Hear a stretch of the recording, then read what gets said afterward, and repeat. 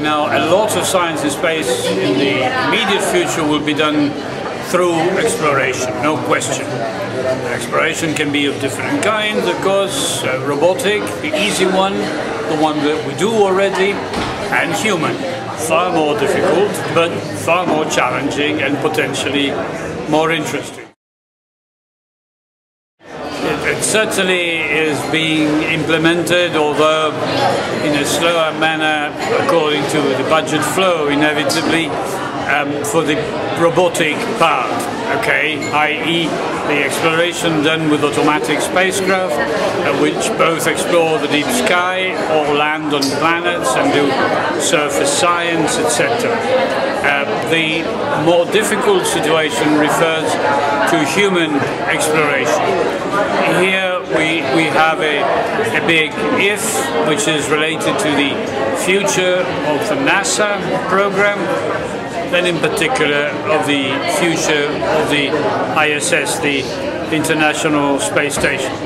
Now here I have put forward my own suggestions, not just myself, I mean I have championed some suggestions towards the European Space Agency, and in particular that I do believe that the European Space Agency should be capable of putting manned spacecraft in orbit, i.e. be independent for human access into space.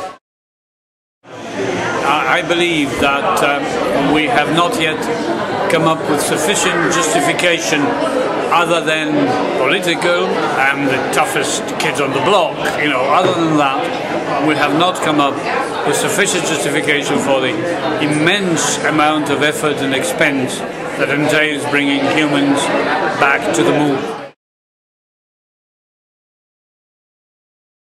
Challenge. That I see something that could rally people, taxpayers, I mean people who have to cough up the several trillions that would be necessary. But I mean, are we aware that the space station was 100 billions and served nothing else than building itself? Mind you, building itself, I mean building the station was interesting, because for each euro, for each dollar that we put in the station, we get about 3 back in fallout, technological, workforce, etc. So it's an interesting thing, but this is per se, simply for having the station orbiting. There is no additional benefit. Now, if we manage to invest $1 trillion, i.e. the amount which we have just zapped away, evaporated for those who were playing with house prices, as we recall. We just had to feed in and zapped into vacuum $1 trillion. Well, if we do that, I guarantee we can go to Mars and have a tremendous technological feedback, and at the end we will have been on Mars, which is not negligible. That we should try and explore, try and go there, because it's there, essentially. Of course, if we believe at some point that we will have to abandon this planet to expand into something else, this is far more complicated. We don't need to be under that kind of pressure. I simply think the technology and the exploration, the daring, is a justification enough for bringing the first expedition onto Mars, and it's within our reach. I mean, we know how to do it. We know the basic steps, the things that we would know, we don't know now, we would never know, namely the intrinsic danger of carrying a crew, a human crew, across the solar system, back and forth for a time as long as 1 year.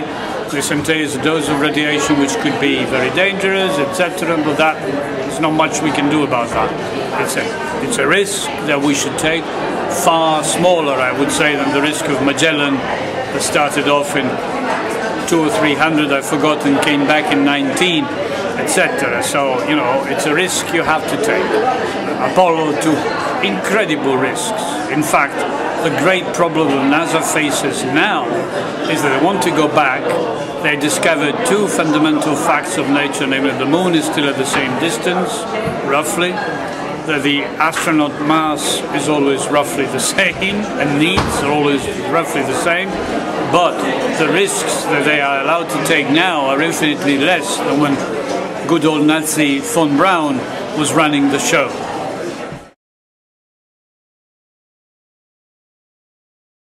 No, I think we need to do the basic physics first. When I say that we're ready to go to Mars, it's because I'm a physicist. I know, we know well, we master the physics and the engineering, the technique on nuclear propulsion. And this is what you need to go to Mars. Let's make it very clear. In order to go to the moon, you can use chemistry, like we have so far, but to go beyond the moon with human beings, you need nuclear power. No question. Because that's where nature put the maximum concentration of energy, in a way. Okay, this would allow us to go with a human crew, certainly to Mars, maybe Venus, which is even closer, possibly a little bit some other places close to us in the solar system. Beyond that, even that does not work, and I have no idea of any propulsion system that could propel us to the kind of speed that are necessary. Let me summarize by saying that to go to Mars, you need the equivalent of an Airbus that goes at 50 kilometers per second for 1 year.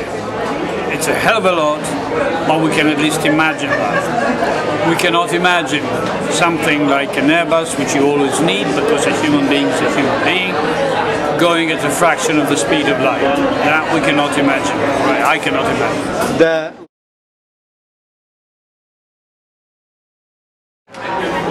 Fermi was right, of course, as usual. Fermi was always right. Fermi is one of my great heroes, as I'm sure you imagine. Fair enough.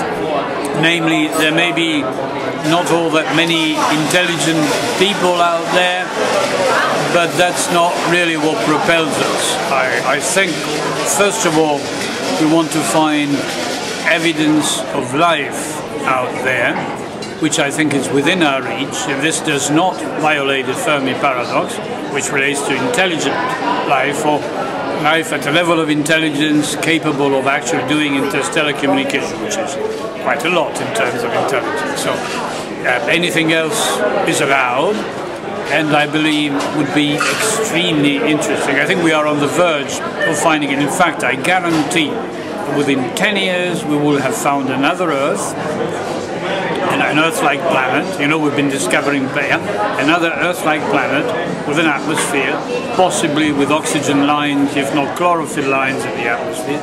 So we shall have found evidence from far away of life going on in another planet. That will be not bad in itself.